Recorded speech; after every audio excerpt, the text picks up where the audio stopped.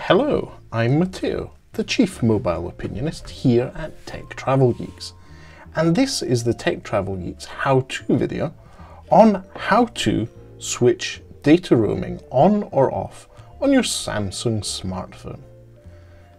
If you don't already, please do subscribe to the Tech Travel Geeks here on YouTube.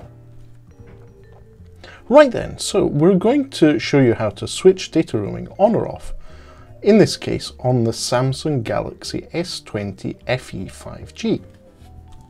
This particular device, at the time of filming, is running One UI version 3.1.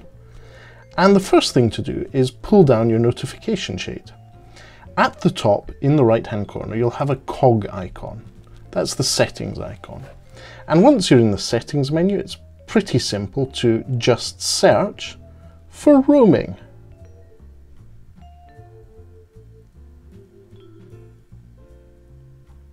And then after a few seconds you'll have, under connections, data roaming will come up at the top of the screen. So tap on that and you'll see that there's a series of switches here. Now the one you're looking for is at the top. It gets highlighted very briefly. It's data roaming. So if you turn that on, it will allow you to roam on different networks. Now please be aware that by doing that you risk incurring extra charges.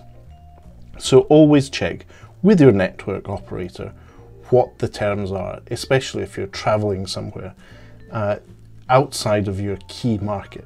But then again, this may also apply to when you're in your own country. Roaming on different networks may cost you extra, just as is the case in Italy. So I'll just show you very briefly how to do that again. Pull down from the notification shade, tap the cog icon and search for roaming. Data roaming, and then in this case you can switch it off to avoid your calls and data costing you money.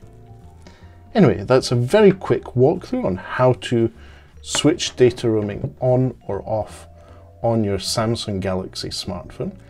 If you don't already, please do subscribe to the Tech Travel Geeks here on YouTube. Thanks for watching and goodbye from us.